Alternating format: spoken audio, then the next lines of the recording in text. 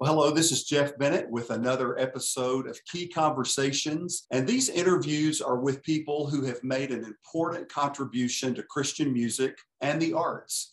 And my guest today is multi-talented drummer, former child star, and executive director of Ballet Magnificat, Keith Thibodeaux. Keith, welcome. Thank you, Jeff. You pronounced my name right. Hey. Keith first came to national attention as the drum-playing son of Lucille Ball and Desi Arnaz on the classic TV show I Love Lucy. He began drumming at 2 years old, and it was during that time was quickly labeled a prodigy. This talent led Keith to star as Little Ricky in the I Love Lucy show from 1956 to 1959. And then he played Opie Taylor's best friend, Johnny Paul, on the Andy Griffith Show from 1962 to 1966. And then as an adult, Keith became the drummer for the band David and the Giants, who toured extensively through the United States and abroad. He's been featured in Newsweek, People Magazine, has been the guest on the Today Show, Entertainment Tonight, and Good Morning America. In 1991, Keith joined his wife, Kathy, on the road with Ballet Magnificat, which we're going to talk about, where he now serves as executive director. Not only did you work professionally on the show, but you were a frequent guest at Lucy and Ricky's house to play with Desi and Junior and Lucy. Even though you were very young, share some of those memories about the studio, about rehearsal, about taping the show and that kind of thing. Man, well, Jeff, it was such a amazing experience to be thrown into that time in Hollywood when Lucy and Desi, they had one of the most popular shows in Hollywood. And the first time I went to the set to audition for the show, I was this little bitty 4-year-old boy, 4.5-year-old boy. And Lucy looked at me as my dad brought me to the set and said, well, he's cute, but what does he do? And my dad said, well, he plays the drums. And she said, oh, come on, And she goes, well, listen, there's a set over there. Our drummers, orchestra's drums are over there. Tell him to play those drums. And so I went over there and started playing the drums and just started jamming on the drums because I was a professional drummer when I was 2 years old or 3 years old with the Horace Heidt show. So they were amazed that this little kid could play that good. And I looked like Desi too at the time. Mm-hmm. So that, the guys came around the set but just being on the set as Desi, eventually came into the scene there, and he saw me playing the drums, and he said, stood up and laughed and said, I think we found Little Ricky. So they signed me to a 7-year contract with Desilu. And from that moment on, I was part of their family. And I wasn't to call Lucy Miss Ball. I was to call her Lucy, and Desi, not Mr. Arnaz, because it was almost like we were all like family and workers, there on the set. And that audition, that was a national search. Over 200 children were auditioning for that role that you got, weren't there? Yeah, they kind of stopped the process when I came on, and Desi says, I think we found Little Ricky. It was an amazing, amazing moment. Yeah. In your book, you talk about frequently being in the Arnaz home to play with Desi and Lucy. What was that like? I'm sure it was very different in the home than it actually was working on the set with them. Yeah, I was one of the trusted people that Lucy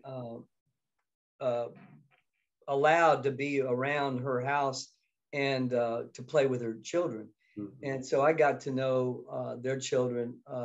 We grew up together. We were like brothers and sisters. Yeah, Lucy Jr. was about the same age and then Desi was a couple of years younger. I think he's 2 years younger. Mm-hmm. But we got along very, very well.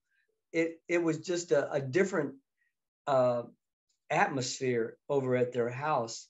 I came from a Catholic South Louisiana family. Here I am in Beverly Hills with, two of the biggest stars in Hollywood.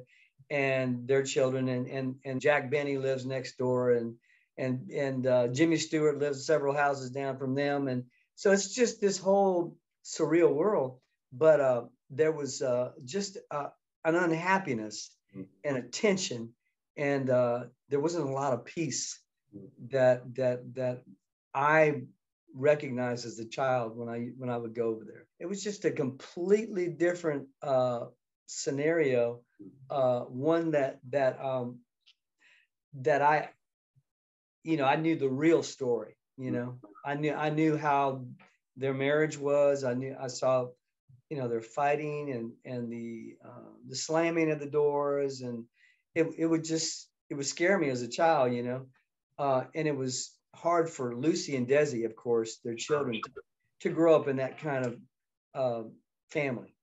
When did it hit you that you were a part of something really big and groundbreaking? And when that realization happened, how did it change you, even as a kid?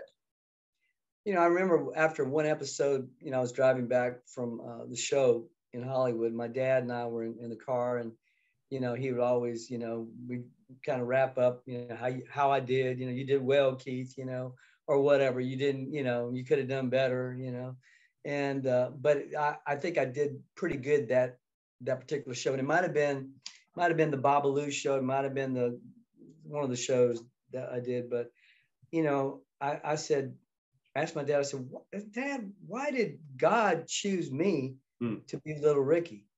He could have chose any little boy in the world, but he chose me to be on this show. And I remember my dad said to me that God, Keith, has a purpose for you. God has a purpose bigger than you can know. And he didn't even know what he was saying, of course, at that time. But that just stuck with me. I know that experience is still very important in your life and was a part of shaping who you are. And to have worked on a show like that with still what is unquestionably the greatest actress of all time. Well, it is. It's very cool to be able to remember the times we sat around the dinner table with Lucy and her husband and would have conversations and just being a part of that whole mix, part of their family. I remember when Lucy would bring Desi Jr. and I like warm milk before we went to bed to help us sleep at their home in Del Mar, California, on the beach. And when we'd wake up and she had cooked some fish, just little moments like that were normal, right? But yet not normal. You obviously continued your music interest in college, and this is where you met David Huff and his brothers and became the drummer for what was first called Little David and the Giants. And you guys were not a Christian band at first, is that right? Right.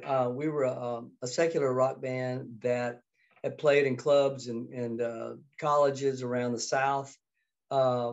Did some recording in Muscle Shoals, that famous recorded people like Aretha Franklin and the Rolling Stones and all these people like that.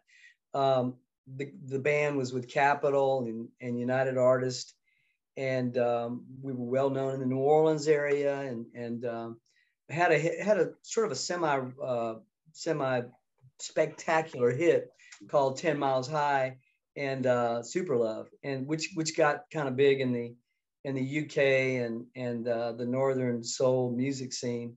So, but then I went to college, before that.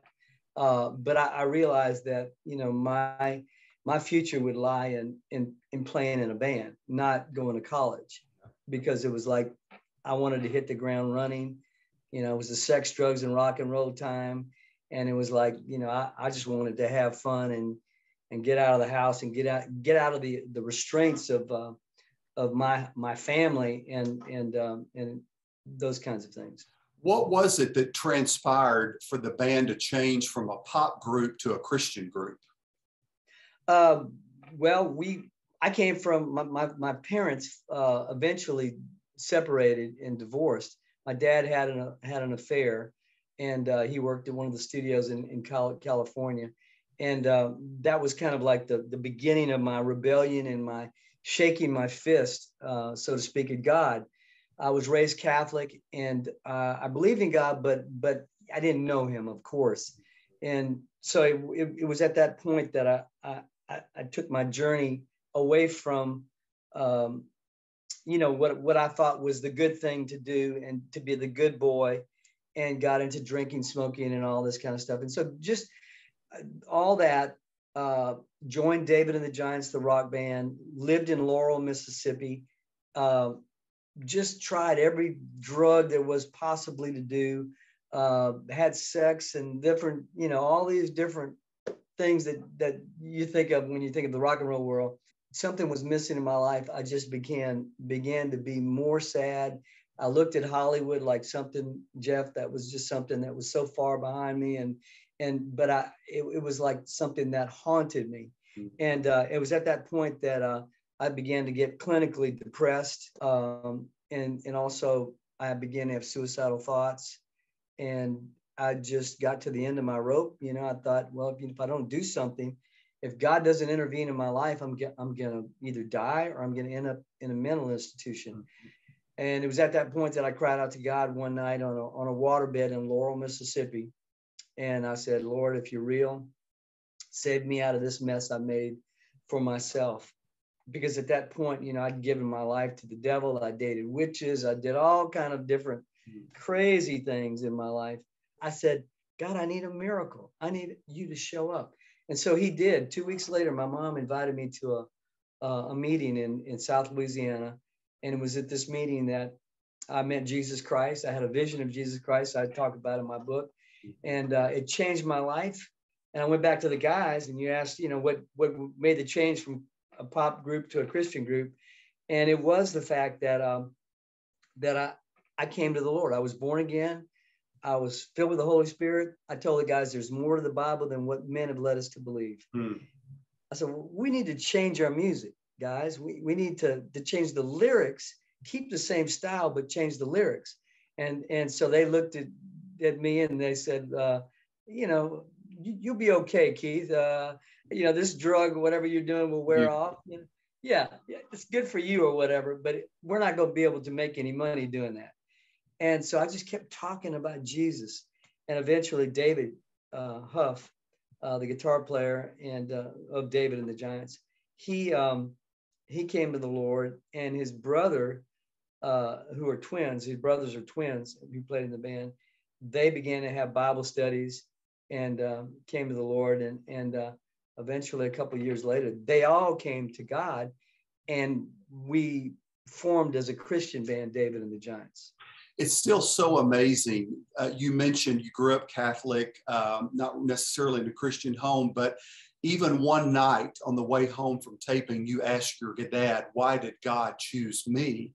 As God so miraculously does in our lives, he begins at our moment of birth with a plan. And even though you didn't understand it, obviously there was something of God working in you, even at that very early age, to even ask that question. And that God had such a plan for your life, which is incredible to look back on at this point, isn't it? It is. It really is. And it's that sense of that presence of God, knowing that God was watching me. And I had this stupid view, Jeff, that because I was on the I Love Lucy show, that for some reason God saw me more than he saw other boys. You know what I'm saying? Like the visibility of being where in that arena somehow got more of attention to God, but it really doesn't. And that's the truth. I mean, God sees the janitor. He sees the people who aren't in the limelight just as much as he sees anybody else. Though you still play with David and Giants from time to time, you guys officially stopped as a band, but you came back together a few years ago, began touring, and still are playing together a little bit, right? That's right. We still play, and I can't believe it. We're a bunch of old guys that get together and rock for the rock. And we put out an album called "What Are You Waiting For?" not too long ago, 2019, and we put out some live albums and we tour. We're going to be up in Indiana coming up soon, in Illinois. So even though you're still getting to have your drummer chops, which is a lot of fun, I know the main hat you wear and have worn for quite some time is executive director of Ballet Magnificat. Share with us, what is Ballet Magnificat? Well, Ballet Magnificat is a ballet that was formed to present the gospel of Jesus Christ to the widest possible audience through dance. And so what we do is we have ballet dancers who have faith in the Lord, that come here to train, work, and possibly become part of our company that tours all over the United States and the world for the gospel. And we do it through story ballets. We do it through worship ballets. We partner with churches across the nation, big, small, medium, for different various events and functions. Outreach. And Kathy is the founder and artistic director, your wife Kathy, of Ballet Magnificat, and it is amazing. A silver medal winner in her profession. She rose to prominence very early, like you in her career. When you guys either are playing with David and the Giants or you're with Kathy and Ballet Magnificat, what is the connection that is still there between sharing the gospel in music and sharing the gospel in the arts and the people that watch that? I think it's the heart of those people that do it. I think, you either have a heart of worship and you have a heart of worship stemming from your belief, unswerving belief in the Lord Jesus Christ. And that's what propels us. That's what propels people that are genuine. God's looking for genuine worship. He's not looking for contrived worship. It's a thing of the heart, and that shows with Ballet Magnificat because I was reading today, where it talks about God saved us through Jesus Christ so that we might bring forth fruit unto God, not to be under the law. And so we're bringing fruit that means something to the Lord. And I think our worship and praise is part of all that gives him the praise. We are built innately hungry and to thirst for the word of God and for the authenticity of who he is. And the more I serve the Lord, the more I'm still amazed by his grace on my life, still morning by morning, his mercies and his love and his grace and his freshness for us is new, and it's creative, and it never gets old. That's right. That reminds me of the Psalm 149. Let the children of Zion rejoice in their King. Let them praise his name with a dance. If it wasn't in the word of God, we probably wouldn't be doing it, right. To be honest with you, as far as ballet and music. But I believe that God has made it that way and created it that way for such a time as this. Well, Keith, I can't thank you enough for your time with me this morning. We continue to pray God's blessings on you and Kathy as you share Jesus through music and the arts and through Ballet Magnificat. God bless you guys. Thank you, Brother Jeff. Appreciate you.